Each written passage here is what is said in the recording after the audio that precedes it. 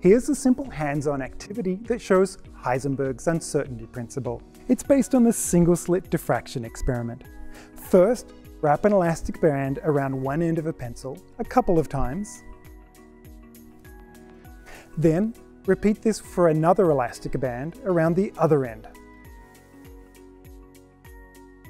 Next, wrap the elastic bands around a second pencil, again a couple of times. The elastic around just one of the pencils creates a small gap between them. It should be about 1 millimeter or 2, but the exact size doesn't matter. Now hold the pencils horizontally, resting your arm on a table to keep them still. Pick a spot that's a few meters away from a wall, ideally one that's white or some other light color.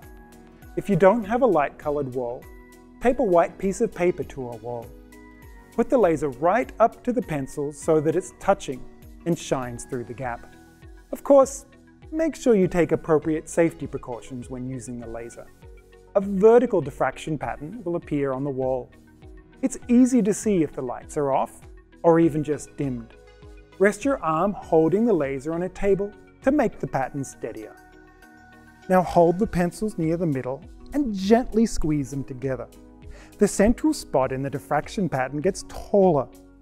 The more you squeeze, the taller it gets.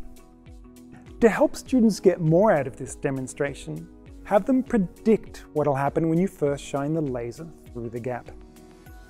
Have them also predict what'll happen when you squeeze the pencils. How does this show Heisenberg's uncertainty principle? This principle is all about trade-offs.